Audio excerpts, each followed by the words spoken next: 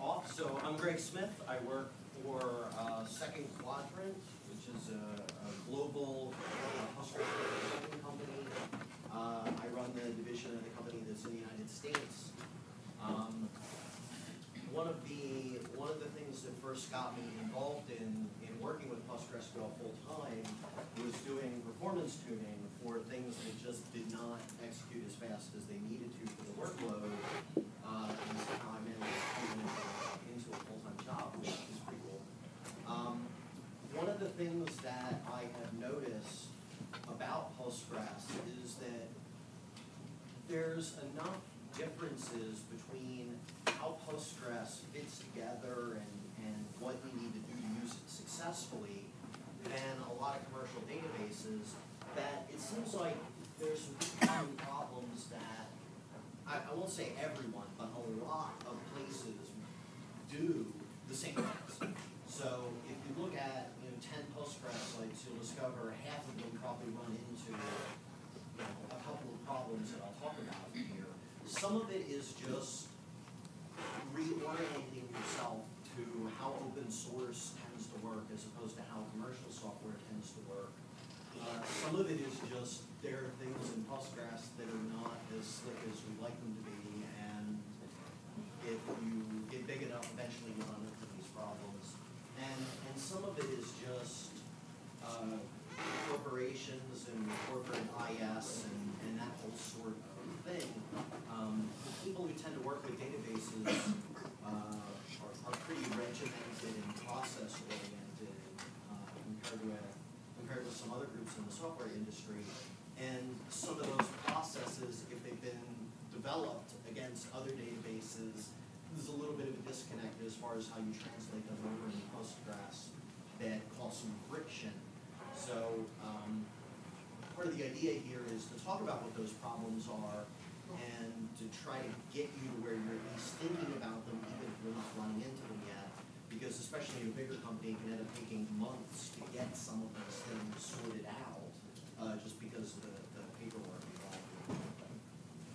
So speaking of paperwork, there actually is an enormous amount of information available for not all that expensive about Postgres. There's a manual, there's a big FAQ. It's not just like a throwaway FAQ. There's some really good stuff in there. There's a couple of books on the market. I have 2 of them. I wrote one of them. There's a wiki, an official PostgreSQL wiki, which I'll include a couple of links to. There's all kinds of good articles on the wiki.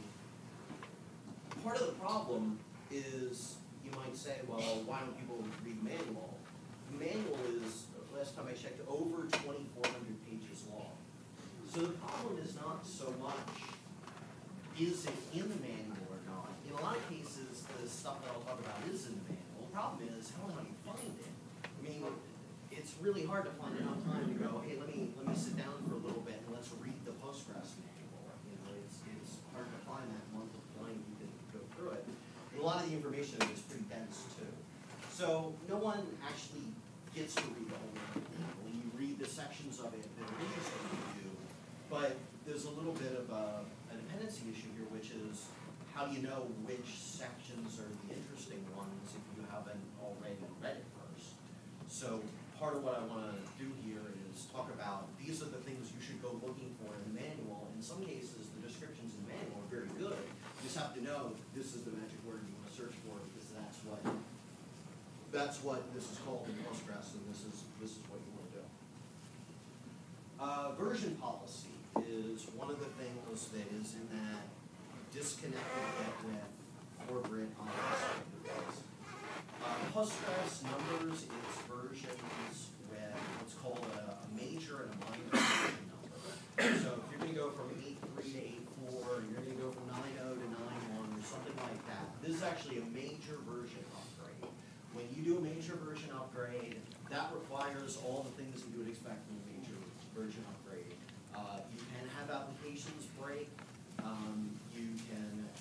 You're going to have to go through a possibly not easy QA cycle to find the problems. There can be major problems you run into. So, going from 8.3 to 8.4, expect problems. The really problematic one is 8.2 and earlier to 8.3, which I'll talk about in a minute.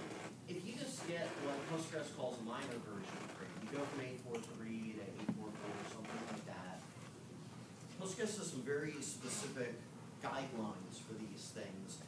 The first is unless you absolutely have to change something because it's necessary to fix a bug, don't touch it, is one of the first rules. So there's never intentionally any feature changes here unless they happen to be that the thing was broken and we had to fix the bug in order to work then. So some other databases, people have run into problems where they upgrade to a newer version of the database and someone decided to add some optimization to speed up something and it broke queries and now the application doesn't run anymore. And so after such incidents, IS departments then do policies like no version upgrades to the production database ever, because we got burned by that once. The idea here is that the kind of problems that get into these minor version updates, they tend to be pretty serious. There can be significant problems that involve database corruption fixed in these updates. There was just one recently revolving around the PG upgrade tool. It's actually a very serious fix. You really not be smart to avoid getting the newer version of 9 that has that fix for it if you ever intend to use that thing. Also, some of the bugs that you can run into are really bad. The last really bad one that I had a lot of customers impacted by is there was a long-standing bug in relation to how auto vacuum worked, where it could end up getting into a state where it was no longer working like it was supposed to. These are the kind of problems that get fixed in minor version updates. They're not, let's go play around with this code because we feel like messing around with it, the stable version. The stable version is taken very serious in the Postgres community. The sort of line for these changes, and they're called backports because these changes will start in a newer version of Postgres typically. Like right now, if someone makes a change, it's going to start in 9.1 normally, because 9.1 is the version under active development, and then it gets backported to 9.0, 8.4, 8.3, however far back it makes sense for that thing to go in the support versions.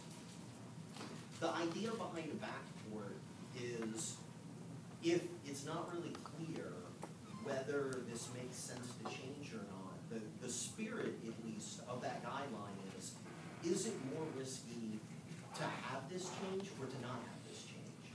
So, for example, if this is a data corruption problem, there's always a possibility, well, I'm going to go touch code. Touching code always has the potential of breaking something, but if you know for sure you are absolutely going to get data corruption in this particular code path under these conditions, and you fix it, you've added a little bit of uncertainty. Hey, wait a minute, there's some risk. I've introduced new code into the database. It could have bugs in it. Well, but the code it was replacing definitely had bugs in it. So the concept should be not applying these small version updates, these minor version updates, is considered the risky thing to do. The risky thing is not getting the updates and never doing the updates. The risky thing is not, hey, I'm probably gonna break my application if I do this. What you may have to do, especially if you're in a very strong IS process kind of environment, is you might not want to call these version updates because people get scared sometimes of that term. So what other database vendors tend to call these, you may want to adopt that terminology and start calling it, well, this is a Postgres fix pack for bugs, or it's a service pack or a hot fix or something like that.